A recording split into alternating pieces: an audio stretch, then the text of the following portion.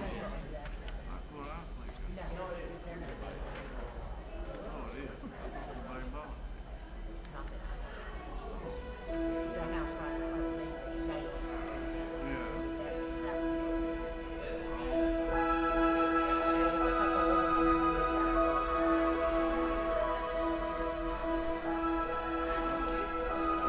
Yeah.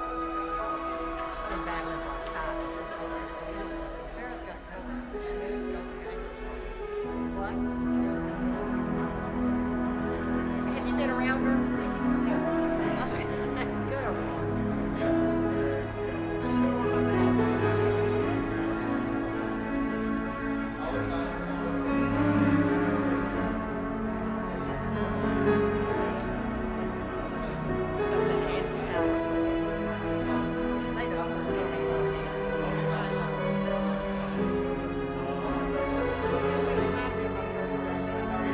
First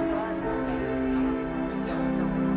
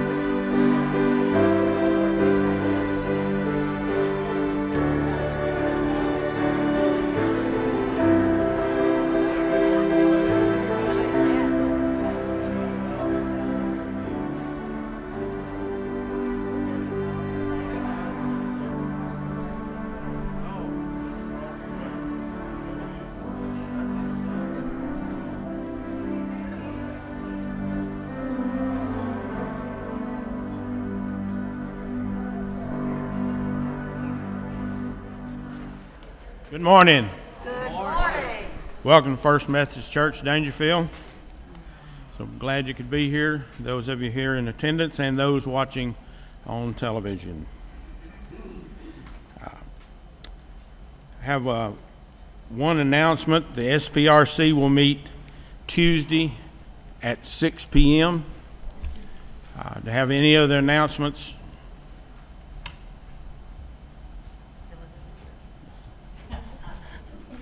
Well, be sure and check the announcements that are written in the bulletin. And that's all I have.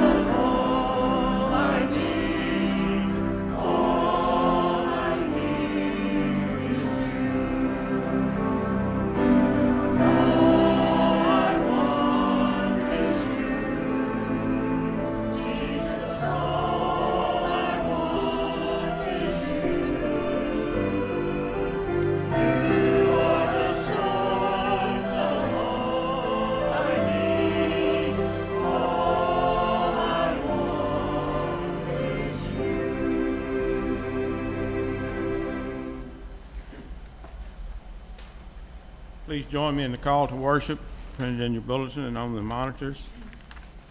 We are called to be God's children. God's love has been poured on us through Jesus Christ. Fear and doubt are gone. Joy and celebration ring in our hearts. Come, let us raise our voices in song. Let us offer our hearts and souls to God in prayer and praise. Amen. Let's stand and join in singing our opening hymn, I Stand Amazed in the Presence. We're going to sing verses 1, 3, and 4, or whatever they put on the monitor. I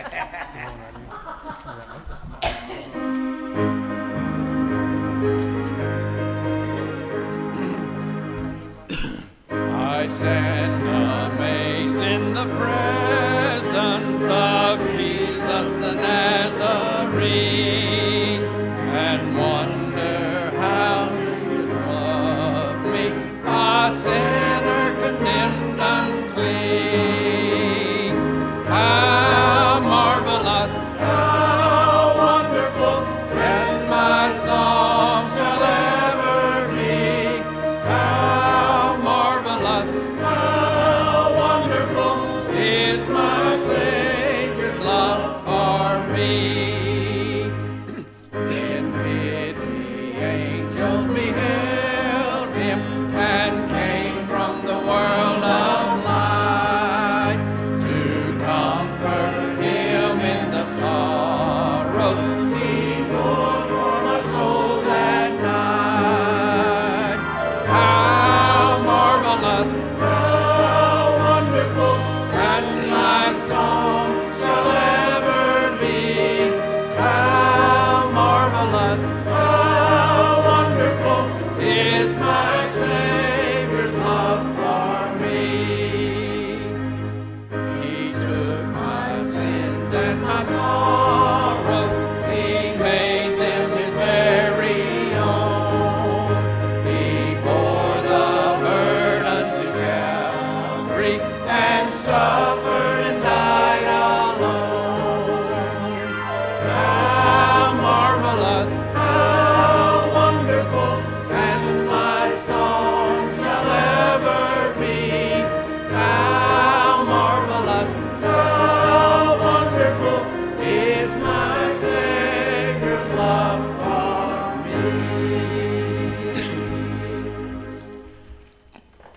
Please remain standing and join me in the Apostles' Creed, page 881 in your hymnal and also on the monitors. I believe in God the Father Almighty, maker of heaven and earth, and in Jesus Christ, his only Son, our Lord, who was conceived by the Holy Spirit, born of the Virgin Mary, suffered under Pontius Pilate, was crucified, dead, and buried. The third day he rose from the dead. He ascended into heaven, and sitteth at the right hand of God the Father Almighty. From thence he shall come to judge the quick and the dead. I believe in the Holy Spirit, the Holy Catholic Church, the communion of saints, the forgiveness of sins, the resurrection of the body, and the life everlasting. Amen. You may be seated. We'll come to the time in our service where we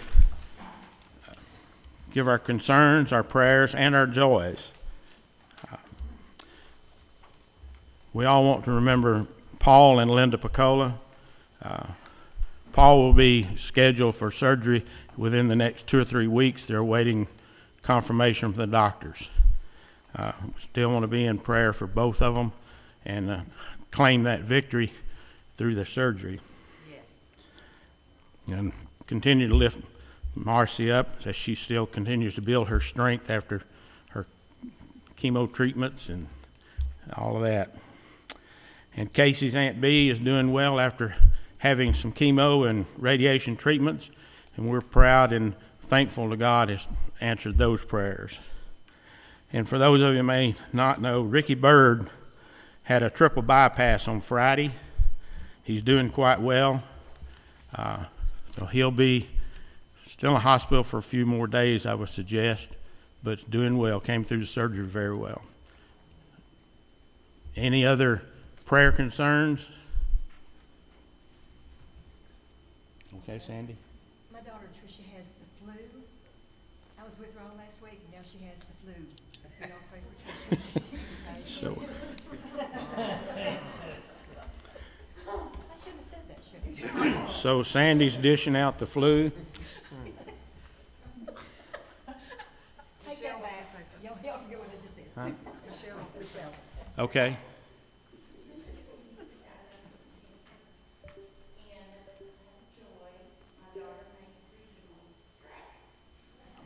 Great.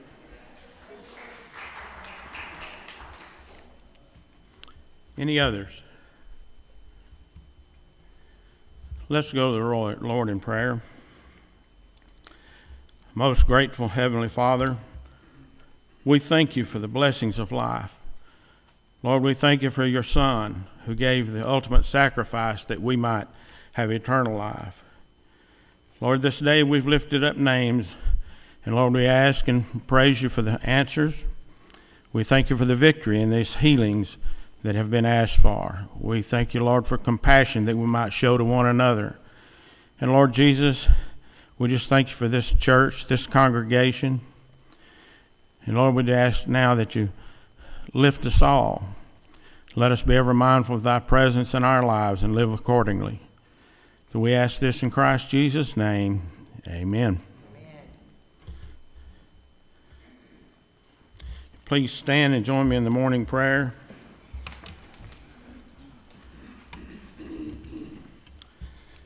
Blessed Savior, you keep showing up for us in unexpected places.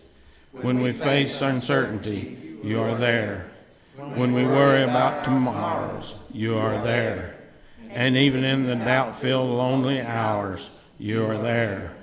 Hear our prayer of thanks in constant love, which convinces us to sing aloud, blessed assurance, Jesus is mine.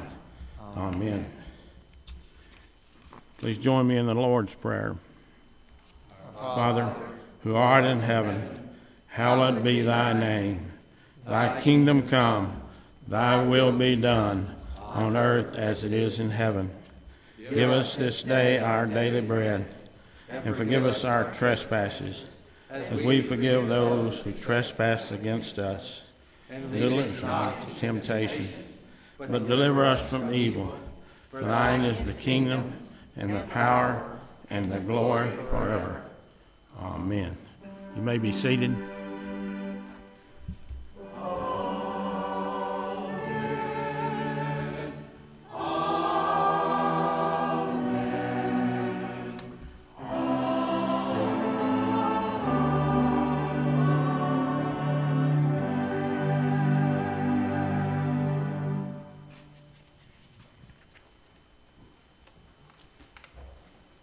As our ushers come forward this morning, let's go to God in prayer.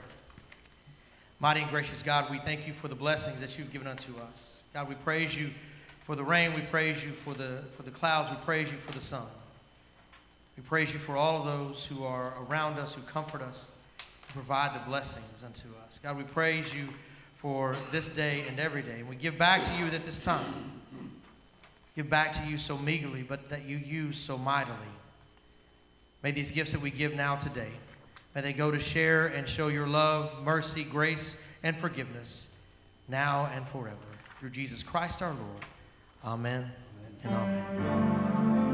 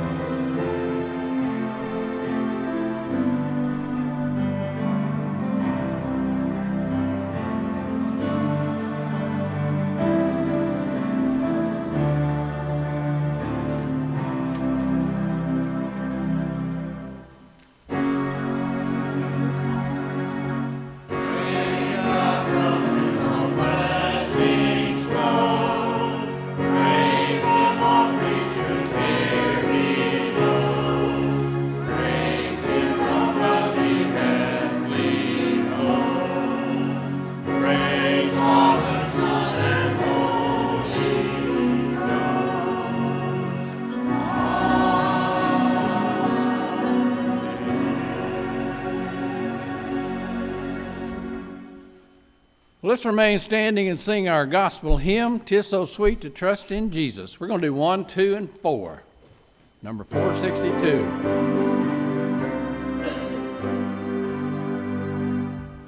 "'Tis so sweet to trust in Jesus and to take him at his word, just to rest upon his promise and to know the Lord. Jesus, Jesus, how I trust him, how I proved him o'er and o'er. Jesus, Jesus, precious Jesus, oh, for grace to trust him more. How sweet to trust in Jesus, just to trust his cleansing blood, and in sinful faith to plunge me beneath the healing cleansing flood. Jesus, Jesus, how I trust him, how I proved him o'er and o'er. Jesus, Jesus, precious Jesus, oh, for grace to trust him more. I'm so glad I learned to trust thee, precious Jesus, Savior, friend, and I know that thou art with me, wilt be with me to the end. Jesus, Jesus, how I trust him, how I proved him o'er and o'er. Jesus, Jesus, precious Jesus, oh, for grace to trust him more. You may be seated.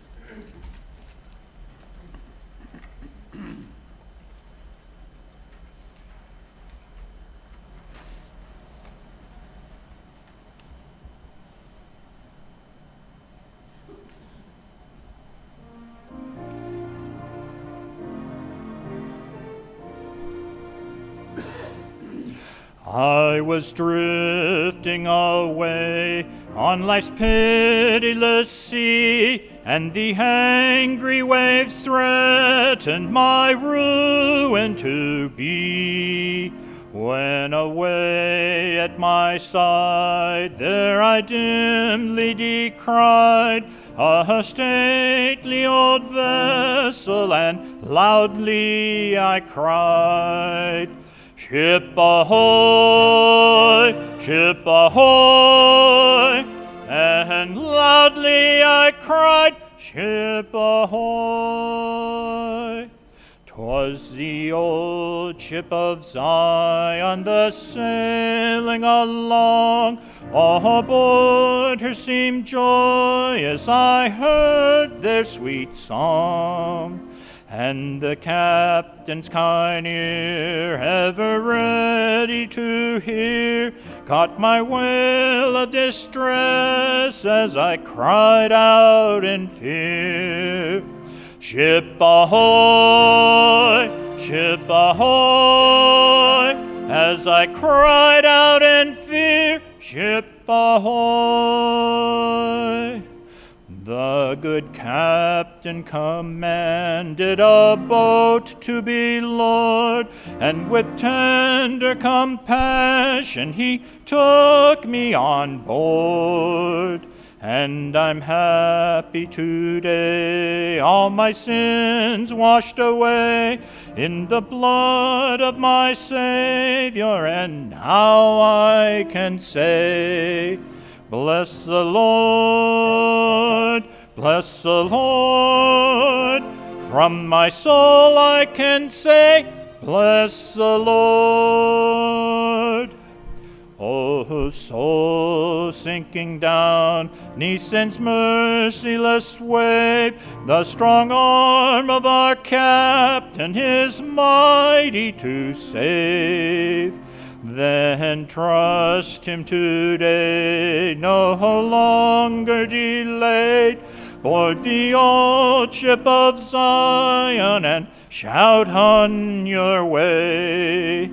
Jesus saves, Jesus saves, shout and sing on your way, Jesus saves. Amen. Yeah. Amen.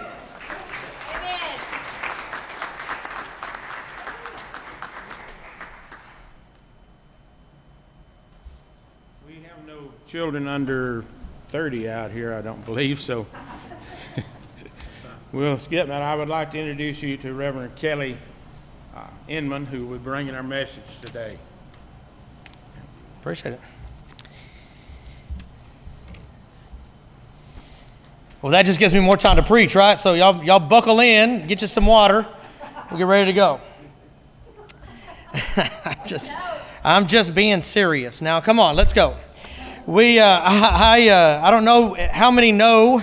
I know that there are those who I met with this past week. Was it this past week? Week before, it was 2 weeks ago. That's right. They kind of got to know me, but I currently coach and teach at Cooper. For those of you who are listening online, I said that correctly. It's Coop like book, not coop like book. So, Cooper. And so, been there for a couple of years. My wife and I have been married for 28 years. We have 2 children, Kyle, who's 27, and Kaylee, who is 24. Yes, we are all K's, and we will answer to all of them. So, depending on what time of day it is and what you're calling us to. If you're calling us to lunch or dinner, you can call us whatever you want to call us, as long as you don't forget that. But this morning, we are going to walk through Acts chapter 3. I'm going to back it up of just a second to verse 11 of Acts. Acts chapter 3, beginning with verse 11. And here's what the Word of God says. It says, "While he clung to Peter and John, all the people ran to gather to them in the portico called Solomon's portico.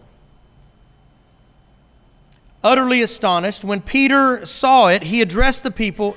When Peter saw it, he addressed the people. 'You Israelites, why do you wonder at this, or why do you stare at us, as though by our own power or piety we had made him walk? The God of Abraham, the God of Isaac, the God of Jacob, the God of our forefathers, has glorified his servant Jesus, whom you handed over and rejected in the presence of Pilate, though he had decided to release him. But you rejected the holy and righteous one and asked to have a murderer given to you. And you killed the author of life, whom God raised from the dead. To this we are witnesses. And by faith in his name itself has made this man strong, whom you see and know. And the faith that is through Jesus has given him his perfect health in the presence of all of you. And now, friends, I know that you acted in ignorance, as did also your rulers. In this way, God fulfilled what he had foretold through all the prophets, that his Messiah would suffer. Repent, therefore, and turn to God, so that your sins may be wiped out. Let's go to God in prayer. Almighty and gracious God, we are grateful for the Word of God that you have placed before us, your holy and righteous Word.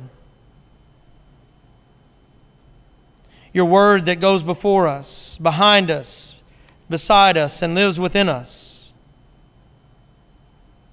Your Word that corrects, your Word that admonishes, your Word that encourages and inspires. This morning, O God, we praise you for all that you have done even unto this day. We're grateful for the lives of those who have proclaimed your word from this pulpit, and those who continued this day. So today, O God, may your words be my words. May your thoughts be my thoughts. May all of our hearts be tuned to you, O God, our rock and our Redeemer, through Jesus Christ our Lord. Amen. This is the word of God for the people of God. Thanks be to God. Amen. See, y'all thought I was going to forget that part, didn't you? But I didn't. So here we are, and you're going to have to forgive me. I may pick up the microphone and walk a little bit. I don't typically stay grounded here at the pulpit. So if I walk a little bit, you'll just have to bear with me. But sometimes, every Sunday, every time I get to proclaim the Word of God, I get a little excited. I don't know about you. We get a little excited about the Word of God, and today is no different. You see, we've been on this journey. I know that you walk through Ash Wednesday. You come from Ash Wednesday all through Lent, getting into the cracks and crevices of your life to remove the things that got in the way of your relationship with God and with others. I know you've done the hard work so that leading up to Easter, leading up to Resurrection Sunday, you were ready. You're ready to be cleaned by the resurrection of Jesus Christ from the dead, and by the blood of his sacrifice on the cross.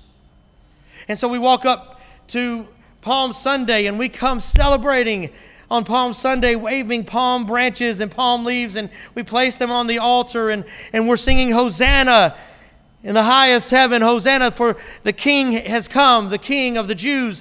He is coming into Jerusalem, all the while at the other side of Jerusalem, at the other entrance of Jerusalem, is Pilate coming in, exerting his authority and showing his force. Just as Jesus is coming into the city, proclaiming the coming of God's kingdom on earth as it is in heaven. We're proclaiming, we're right there with him, we're proclaiming, and then not a few days later, we are with the crowd yelling, "Crucify him! Crucify him! Give us Barabbas instead of Jesus. Give us the murderer instead of the one who has changed our life, who has changed our world, the one who has come into the world to save and to seek the lost." And so it was before that, though, we get to Maundy Thursday, and we are in the same room with Jesus, and he's washing our feet, telling us to do the same that he has done to us unto others, to seek and to serve others in that same way. And then we come to Good Friday, and we bear witness to all the horrific things that happened between Maundy Thursday and Good Friday evening, when Jesus is on the cross and he breathes his last and he says, "It is finished." And we wait in silence, in darkness. We wait in the silence of our own thoughts and our own questions and our own uncertainty at what is happening. The Savior of the world is dead. How can this be? And yet we wait. And I know that y'all walked with the ladies going to the tomb. We read from Mark at Reeves Chapel. We read from Mark chapter 16, where Mary Magdalene, Mary the mother of James and Salome, they were walking along. And as they're walking, they're asking the question. I watched your message, and you talked about the stones. You shared stones with folks. I don't know how many of you brought them today, but do you see them every single time you hold them in your hand, or you have them in your bathroom on the counter or on the kitchen counter before you walk out of the house? And it's a reminder of just how amazing it was that Jesus rolled the stone away. Amen. And as the ladies are walking, they're asking the question, right? Who will roll the stone away for us?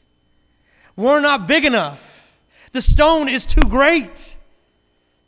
And yet as we walk, we're walking with them in our own lives, and we're seeing our own stones, that the closer we get, the bigger they get, that they're on our road of life. Maybe it's uncertainty, maybe it's infidelity, maybe it's the loss of a job or the loss of a loved one that's closest to us, but we're walking and the stone seems so huge. And we're asking the question, who will roll the stone away? We don't have to wonder anymore, because Jesus goes before us to roll the stone away. The stones in our life that keep us from realizing the love and the grace and the mercy and the forgiveness that God has for us. They are removed. They're as far as the east is from the west. He tells us, if only we would believe. And so then we come last week. I preached on out of the Acts of the Apostles, chapter 4, and we talked about how now life was starting to come together, right? Kind of like here, where people have lifted you up, Marcy, and they've provided for you, not only physically, but mentally, emotionally, and spiritually. You have been provided for. You have cared for her and for her family, for her friends. You've cared for those in need. You've lifted them up in prayer every Sunday. That's what it means to be in community. In Acts chapter 4, of course, we're working our way backwards from 4 all the way to 2, because chapter 2 is, of course, Pentecost, the beginning of the church, the beginning of the Holy Spirit filling a place so that all may hear and understand the glory and the gospel of Jesus Christ. But we're not there yet. So this Sunday, everybody's provided for, that no one had need in Acts chapter 4, verses 32 through 35. They were all of one soul and heart, one heart and mind. Just like here. We're all of one heart and mind. That heart and mind is to seek and to save the lost, to offer Jesus to the world around you. To make Jesus' name known. And that the love that God showed through the act of salvation through Jesus Christ on the cross and the glorification of Him in the empty tomb that He sits at God's right hand. That is what we're supposed to do. But that's how we live in community. That's how we live in community. And then we come to our scripture lesson this morning. I'll back it up just a little bit. The beginning of chapter 3 finds the disciples. They're going and doing what they normally do. If you read 1 through 11 or 1 through 10, you'll see that they're going to the temple. They're going to pray, as they normally did. They're Jews. They didn't just forget their traditions. They didn't just forget their livelihood. They didn't forget how God had intervened in their lives already through the history of the Old Testament, through the history of the Hebrew Bible, the history that they know themselves, frontwards to backwards, that they've known their whole lives. They saw how God intervened in their lives. They remembered because they were just at Passover. They remembered that God intervened in their lives, brought them out of slavery and captivity, and delivered them into the promised land. So they're going up to the temple to pray, and they encounter a man who has been crippled since birth. His family and friends bring him to the gate called Beautiful and lay him there, and he asks for alms day after day after day. And I would imagine if the disciples are like us, or if we're like the disciples, if there's somebody that sits out and in front of the temple or in front of the church and begs for money day after day after day, we might become numb to them. I know we do on the side of the road, right? So when you're driving and you notice somebody holding up a sign needing help, we become numb to the fact that people need help, and we judge them for where they are in life and that they're standing on the side of the road with a sign instead of somewhere at work, even though whatever it was that brought them there is still the stone that has not been removed from their life.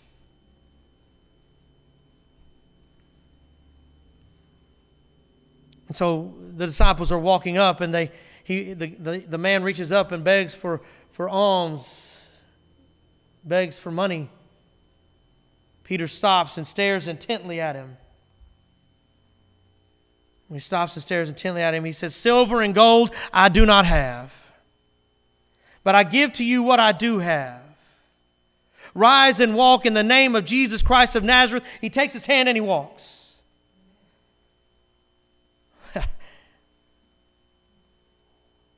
Such a miracle, such a miraculous moment in time, a sacred moment where the divine meets with humanity. It's that moment where only Jesus can be proclaimed, because it's not what we do, but it is what God does through Jesus Christ by the power of the Holy Spirit. Yes. And so as happens, a crowd starts to gather, because the man, he's just been healed. He hasn't walked his whole life. He doesn't know what it means to stand up and to be joyful. He doesn't just stand up, though, Marcy. He doesn't stand up. He runs, he jumps, and he praises God for all that God has blessed him with, healing him, removing the stone so he can walk. So this man is walking and jumping and running in church. I remember when I was a kid, Granddad told me never to run in church. I never have run in church because me and my brother were playing. We were little and we were playing, and Granddad was trying to get ready for service, and he was up at the pulpit, and he comes out of the pulpit, and he runs down there, and he says, "We don't run in church." I was too young to point him to that passage of Scripture in Acts, because he would have known that I was right and he was wrong. He wouldn't have known. It would have gotten worse. So as pastors do, they take the opportunity when there is something unbelievable happening to preach. Peter begins to preach. That's what we find here. I backed it up to 11, so we know that we're on the eastern side of the temple. We're at Solomon's portico, Solomon's porch, on the east side of the temple. The people were utterly astonished, the Word of God says. And it says that when Peter saw it, he addressed the people. And he told them, he said, "Wait a minute, why are you staring at us? Why are you looking here? You see, this that has happened, this healing that has happened, is nothing to do with us. All we are is the vessel. All we are is open to the working of the Holy Spirit in our lives. And when we work in the Holy Spirit, when we're working in that Spirit mode, then that means that anything is open and available to God. And God is going to do what God is going to do in that moment." And so he says it's not because of us, but it's because of Jesus. He says it this way: "You Israelites, why do you wonder at this? Why do you stare at us? As though by our own power or our own piety, our own spirituality, our own doing, we had made him walk." You see, he reminds them of who and whose they are. The God of Abraham, the God of Isaac, and the God of Jacob, the God of our ancestors. The same one who raised Jesus Christ from the dead is the one who raised this man up from his paralyzed state, and he is walking and jumping and running.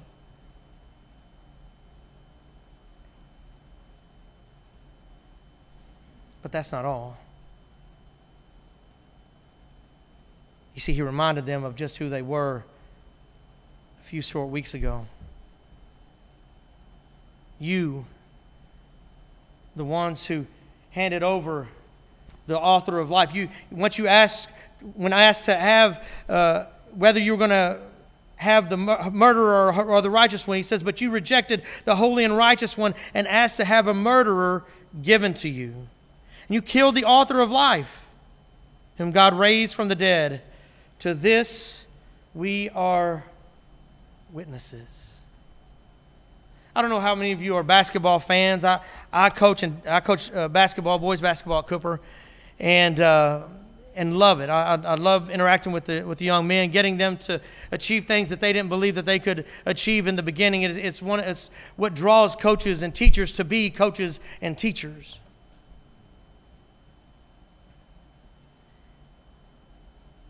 But last year, I remember, I'm not a big fan of this young man, but Nike had a promotion for LeBron James.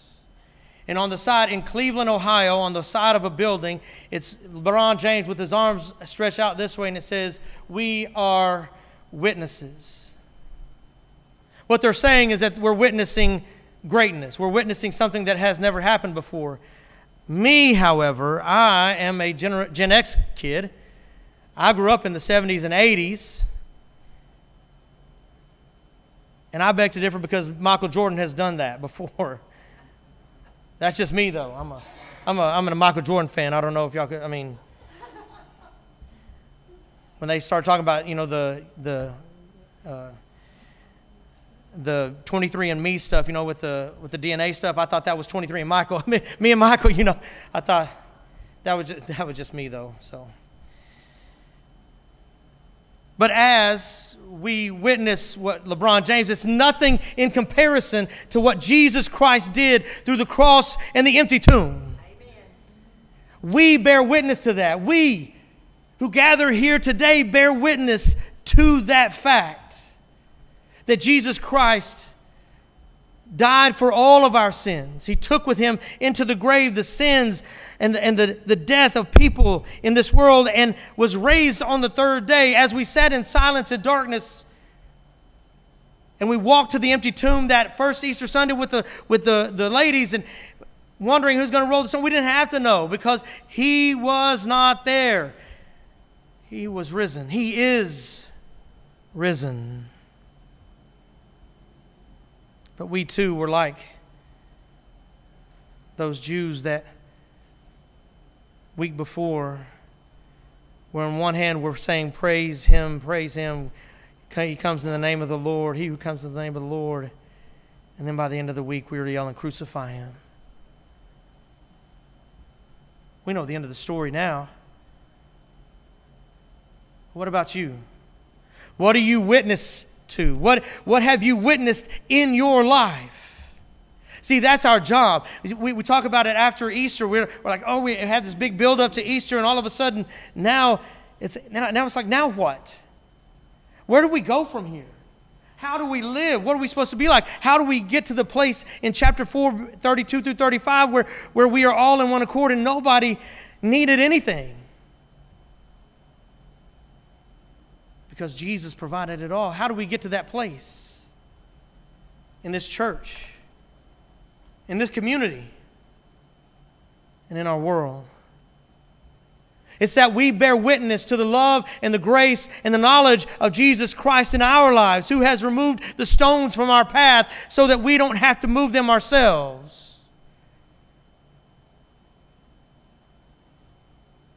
We bear witness to the very fact that he has worked in our lives in various ways. Maybe it was a job. Maybe it was a marriage. Maybe it was the health of a child, or the graduation of a child that didn't even think that they could make it through 12 years of school.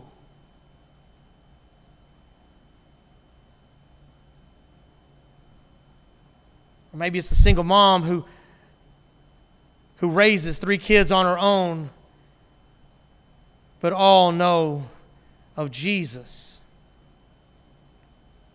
Maybe it's you who are here today that bear witness to God's love in your life through Jesus Christ by the power of the Holy Spirit. Today is a day that you reach down and pick up the crippled's hand and say, walk in the name of Jesus Christ. For surely there is someone in your life who needs that touch, who needs that gaze, who needs God's presence.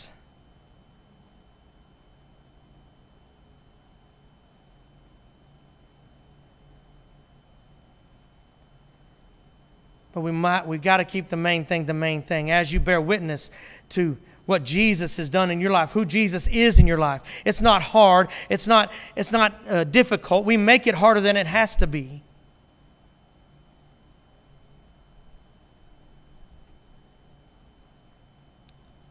A friend, our neighbor, his name is Jimmy. Jimmy, he and his family used to live in Cooper. They live right across the street from us. As you can tell, I don't meet people very easily. I don't like to talk. Kind of shy. But Jimmy and I haven't talked a lot, and so I walk over to his house last week, and we're talking, and he says, I know you're a pastor, and we just haven't had time to talk. He says, let me tell you about something. His son is actually, one of his sons is an associate pastor at a church in Sulphur Springs, right around the corner from where we live, and he says, I want to tell you something. He said, I used to have trouble talking about Jesus. He said, not that I had trouble talking about Jesus, but my heart ached when I wasn't able to tell people about Jesus. He said, let me give you an example. He said, like I'd be up at the gas station, and I'm pumping gas over here, and on the other island there's another guy that's there, and he's getting the stuff out of his, cleaning his truck out while he's getting gas, and there's an opportunity for me to share Jesus with him, and yet I get wound up in what I'm doing and trying to get my gas, and he drives off without me talking to him. He said, it used to hurt me. He said, Kelly, it used to hurt me a lot. He said, it used to be like I couldn't function again for a long time because it would hurt my heart that I wasn't able to share Jesus with him.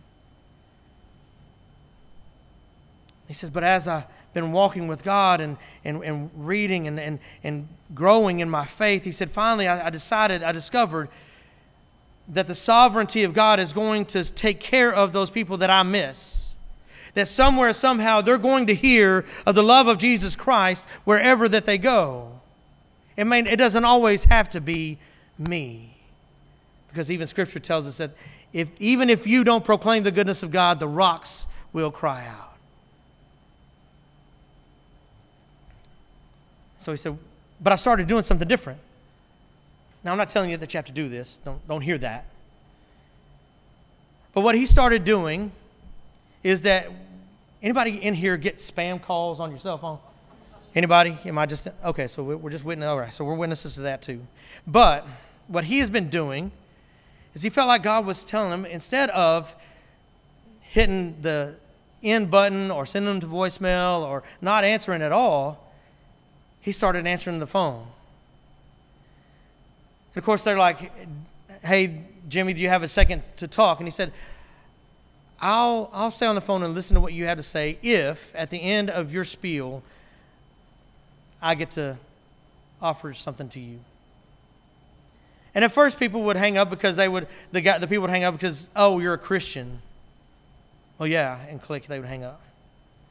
He said, but then there have been a couple of them that have stayed on the line, and he's gotten to share Jesus and how Jesus has impacted his life and changed his life and his trajectory and the motion of his life, and that he wants everybody to know about the love of Jesus.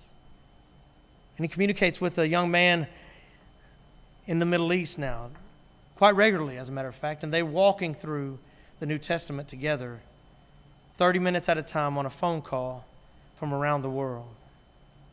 You see, it's not hard. You just have to be willing and open to do it. You see, the disciples were willing and open as they walked up to the temple that day. They were willing and open. Instead of walking by as they normally did, they were willing and open to sharing what they had. That's what Peter says. Silver and gold I do not have, but I'm going to give you what I do have, and that's Jesus. How easy is that? Oh, but it comes with some strings attached, right? Because then people will know that you're a Christ follower. Then they'll know that you're a disciple of Jesus. Then they'll know you're a Christian.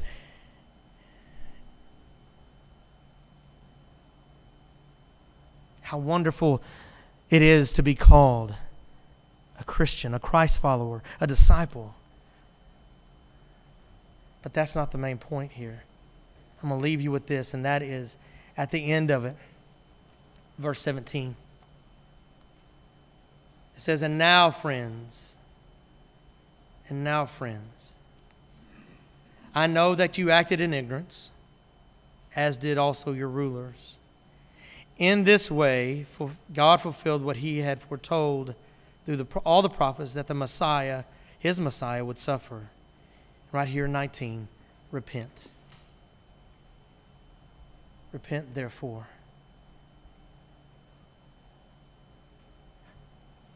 What God has done in your life, how can you keep it to yourself? How can this place or any place, house of worship, not be filled with people who were excited and inspired to share God's good news with the world around them? Why would we keep that hope to ourselves? Why would we keep the love of Jesus to ourselves? You see, that's the good news for today. The good news for today is that no matter where you go, no matter who you are, no matter where you've been, no matter what trouble you've had, no matter what circumstances have prevailed in your life, that today's a new day. Your walk with God is new today. Being here in this place, hearing the love of Jesus Christ being proclaimed from the Word of God, your life has changed today.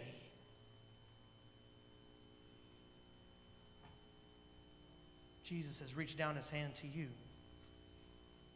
Whatever healing needed to take place in your life, whether physical, emotional, mental, spiritual, that healing is taking place by your hearing his word proclaimed. So what are you going to do with it? The challenge is to go out into the world proclaiming the gospel that Jesus Christ is risen, that Jesus Christ crucified and risen is the hope of the world, and that not by our own doing, but by the grace of God through Jesus Christ, by the power of the Holy Spirit, we can dance and sing and praise about God's love in our life, so that those around us will ask, what is it that you have? Why are you the way you are? Sometimes it's not what we say, but it's how we live. So the two challenges I have for you this week. One, no matter where you go, no matter who you talk to, tell them about Jesus. And I don't mean you have to go, have you heard about Jesus?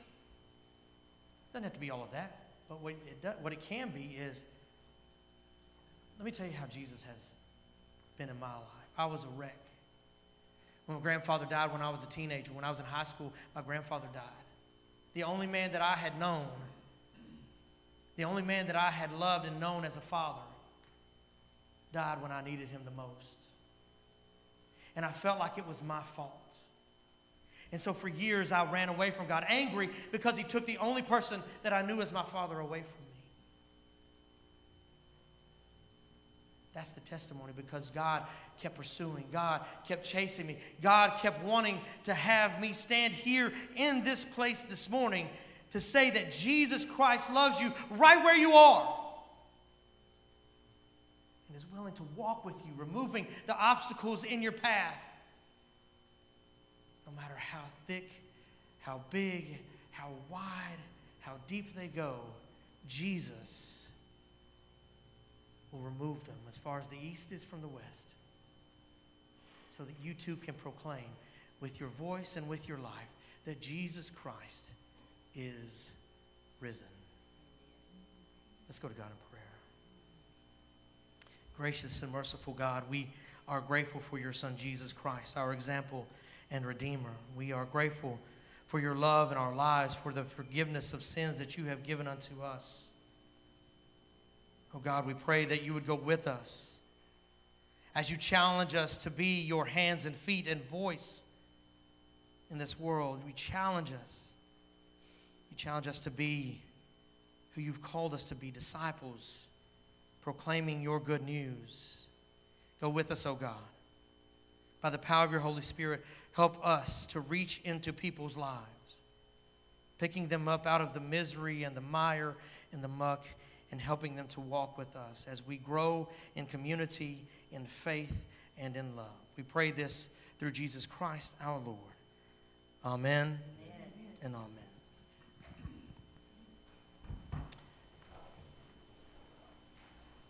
I don't know what we do next. Oh, here we go.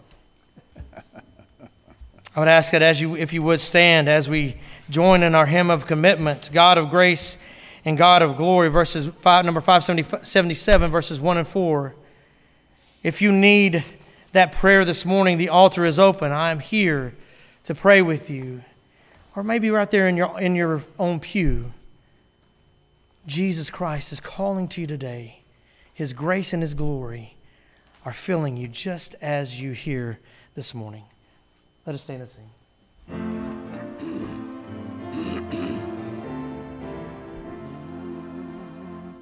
God of grace and God of glory, on thy people pour thy power. Crown thine ancient church's story, bring her bud to glorious flower. Grant us wisdom, grant us courage for the facing of this hour, for the facing of this hour. Save us from resignation to the evils we deplore.